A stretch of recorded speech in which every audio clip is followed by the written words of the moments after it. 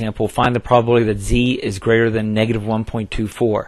We can do this on the Excel sheet, on the same sheet, z and t scores, and right at the top we can put in our z score, whatever it is, and we were told that it's negative 1.24, and we want to find the probability that it's greater than negative 1.24, so that would be the area to the right.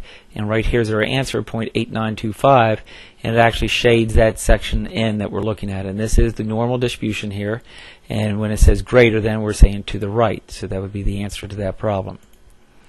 The next problem says find the cumulative area for a z-score of negative 1.25.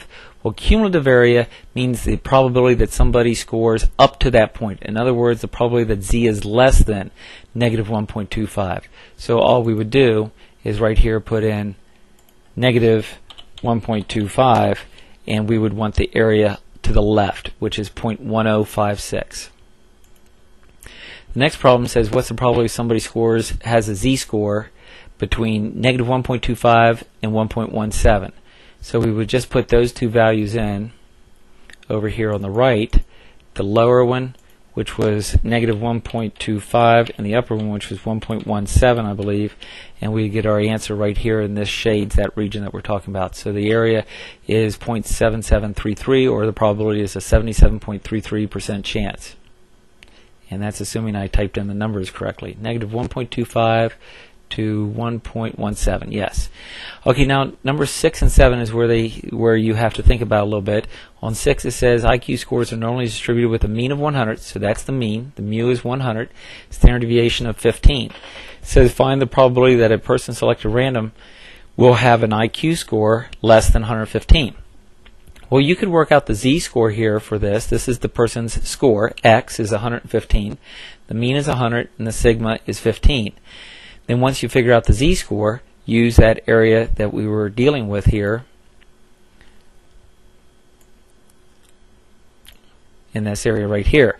But we can also use the area right here below and put in the raw values that we know, like the person's IQ is 115, the mean is 100, and the standard deviation is 15.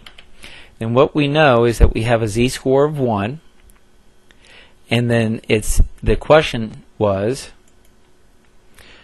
what is the probability that a person selected at random will have an IQ score less than 115? So we're looking to the left is what we're doing, because it said less.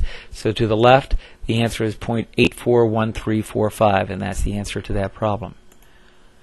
On problem example 7, it says monthly bills in a certain city are normally distributed with a mean of 100, and it also says that their standard deviation is 12, and it says find the probability that the monthly bill is between 80 and 115. So we would go to the Excel sheet, and instead of using this area where it's to the left or the right, on the right hand side is between two values. So the lower X score is 80, the upper score is 115. The mean, we were told, is 100, and the standard deviation was 12. And we put those in, and tells us our two z-scores right here, and here's our probability, is an 84.65 or 84.66% chance.